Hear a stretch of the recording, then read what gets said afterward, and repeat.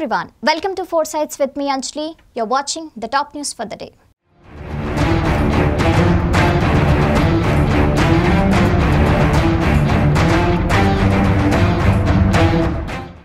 Polarized Spain eyes the hard right ahead of election. Spain's hard right walks, led by Santiago Abascal, could likely form part of the next government. In Spain, even before the polls do open, there is political frenzy as parties scramble to gain upper hand. Analysts predict that in all probability it would be coalition of the hard-right Nationalist Party, which would be the first time in Spain since the death of the fascist dictator Francisco Franco in 1975. Now, it is either the current center-left Prime Minister and his coalition, including the far-left, or the coalition with far-right Vox Party that the voters have to choose. Temperatures continue to soar in Greece and the country is dealing with dozens of forest fires. Greece is bracing for more intense heat this weekend, with meteorologists warning that temperatures could climb as high as 45 degrees Celsius.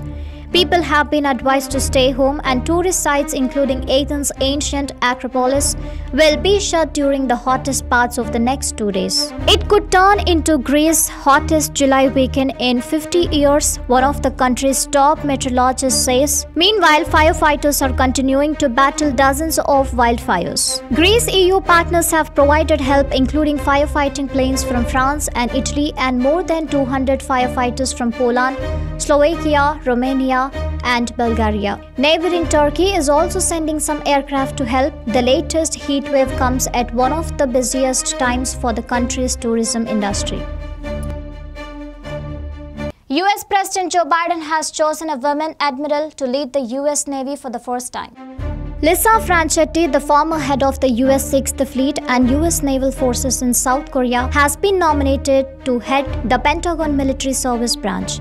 She was nominated by US President Biden and confirmation from the US Senate is awaited. If she is confirmed as Chief of Naval Operations, she will be the first woman to become a member of elite group of senior military officers.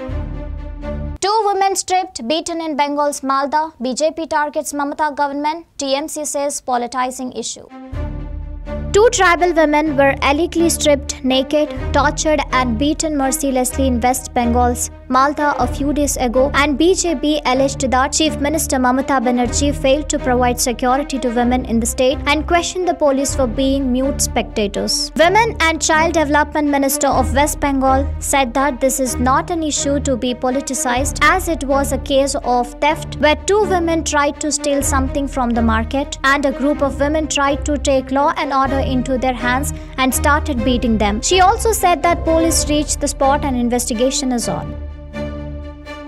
India plans to achieve 500% non-fossil installed capacity by 2030, shares Indian Prime Minister Narendra Modi at the G20 Energy meeting. In a video message to the G20 Energy Ministerial meeting in Goa, PM Modi said that India plans to achieve 50% non-fossil installed electric capacity target 9 years in advance. He emphasized on India's climate commitment and said the country would reach its non-fossil capacity target by the year 2030. He also pointed out that India is among the global leaders in solar and wind power and shared that India is making efforts in green growth and energy transition.